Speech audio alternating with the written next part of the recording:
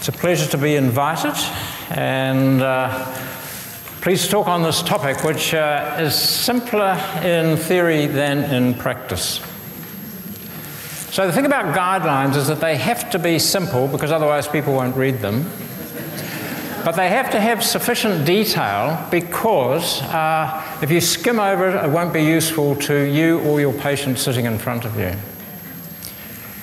This is the front of the Guidelines for Guidelines booklet, which was developed by, I think, the Guidelines group at the end of the 1990s. And it's got some very good advice about how you should develop a guideline.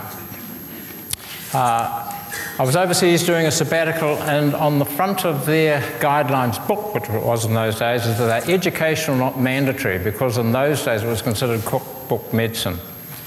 But the aim of the pathway is to relate it to your local context, not the British context or the American context. So it's targeted for the people who are in your area.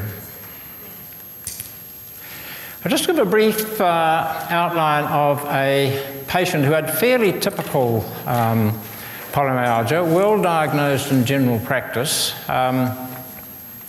Started in celecoxib, but the CRP and the ESR were both ordered, and that's an important point I'll stress. Commenced on prednisone 10 milligrams, dramatic response, no GCA symptoms, ESR fell to within normal limits and reduced by a milligram a month. Also had resedronate for bone protection when started. Then he presented a number of years later with a severe right-sided headache, right-sided temporal artery tenderness, pain not only on opening his mouth or first bite, but on chewing, and that's an important point. No evidence of eye involvement.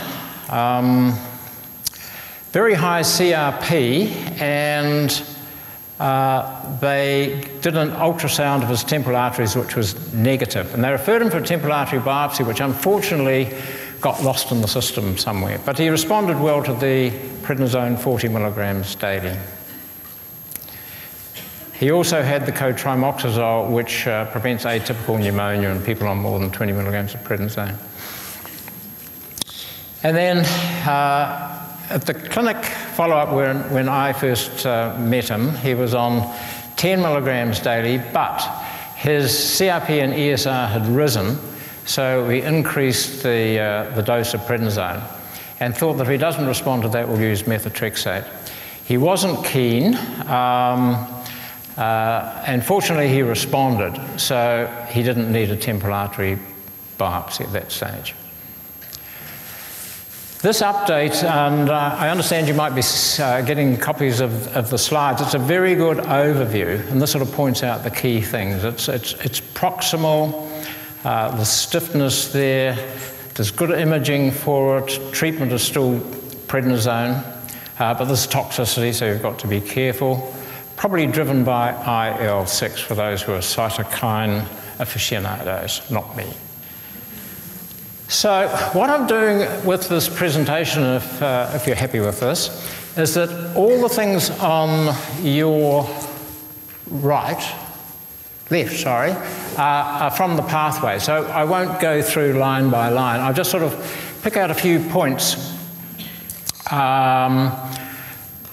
which I think perhaps may be useful for you. So it says in the guideline that 50% of people, have peripheral arthritis, and it mentions the hands. Now, if you've got hands, I wouldn't accept that. It's based on a 1985 classification, and 7% of those patients went on to develop rheumatoid arthritis. So if you've got the hands, think something else. Now, an American speaker at a conference that I was at once described classification criteria as GOFSATs.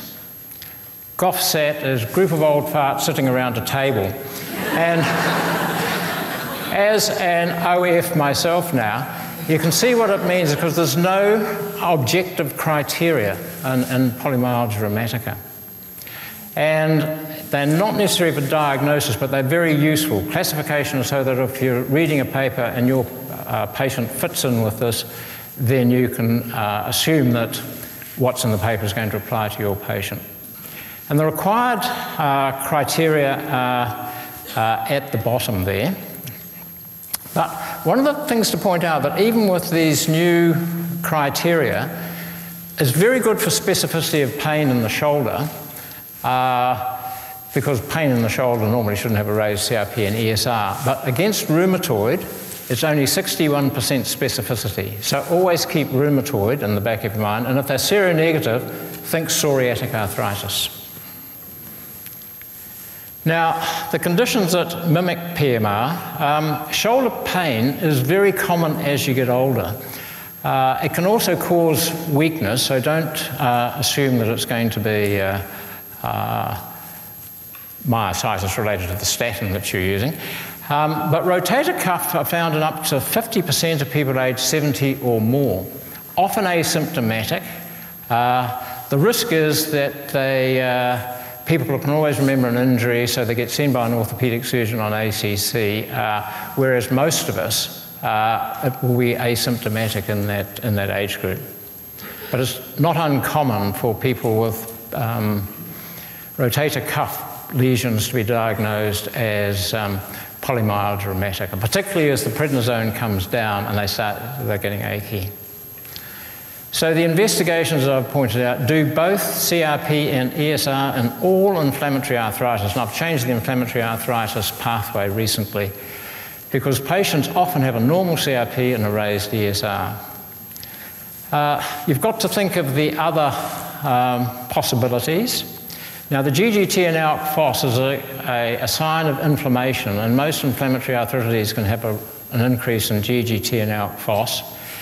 The other thing I'm going to stress, and I've changed, as I said, the inflammatory guidelines, is don't order an ANA unless the patient has connective tissue disorder symptoms. We're getting tired, and it's our fault because we've asked for it in the past, to get this person has back pain with an ANA of 80, and we have to sort of then send a polite response back to you.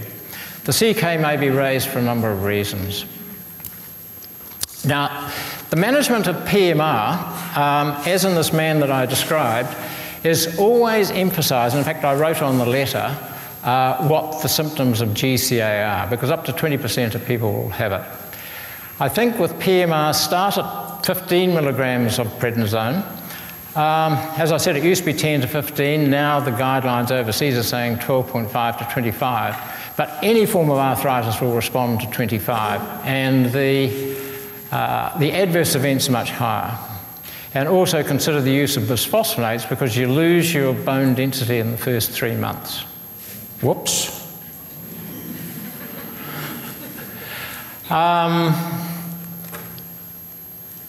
Now, lower the prednisone as sort of outlined in the pathways. Always ask about GCA. Now, it can take 2 to 5 years before you can get off the prednisone. And this is just from a paper suggesting how many people are still on prednisone. And if you don't respond, you can use methotrexate. And some of these people will have an overlap with RA. The other thing is I would do blood tests for CRP and ESR before every drop in the dose. The other thing is you can't predict how quickly you'll be able to come off. So often we'll do it monthly, but if you get to a stage and they're not getting better and the CRP's going up, then go back to the previous dose and reduce it perhaps at 3 monthly or 2 monthly. Now, giant cell arteritis, about 20% of people with PMR will have giant cell arteritis, and the key thing here is that it can also involve the aorta and the large arteries, and I've mentioned some of the red flags there.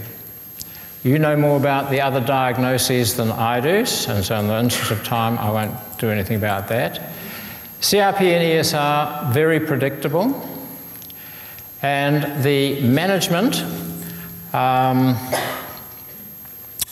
if it's got visual symptoms, off to the ophthalmologist. They'll do a temporal artery biopsy. If it hasn't, go to the rheumatologist. We'll order an ultrasound and, if necessary, a temporal artery biopsy. The changes on ultrasound, you have 1 week to get the ultrasound done, 4 weeks for temporal artery biopsy. Now, in my last 15 seconds, since I've got such a large audience, I'm going to ask you all not to prescribe allopurinol for acute gout. The evidence is totally shoddy. The abstracts all say you can do it, and we're getting lots of patients whose gout is being prolonged and who are ending up in hospital because of that philosophy. Thank you very much.